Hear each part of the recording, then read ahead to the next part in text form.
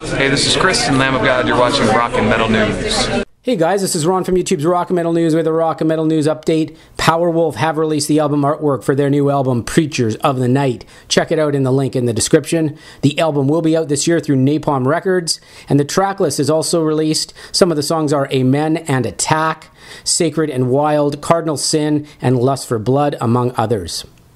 Check out online audio samples for the new songs off my Dying Bride's new EP titled The Manuscript. The album will be released on May 13th, and the new EP is a follow-up to A Map of All Our Failures released last year. You can check out the EP tracklist in the description. Also check out audio samples of all the songs in the description in the video. All Shall Perish have announced the Heavy MTL South of the Border US tour set for July and August. Support will come from Oceano, Within the Ruins, Obey the Brave, and Reflections and Betrayal.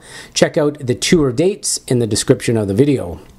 And Children of Bodom have released a lyric video for their first single off their new album, Halo of Blood. Check out Transference lyric video, which is out now.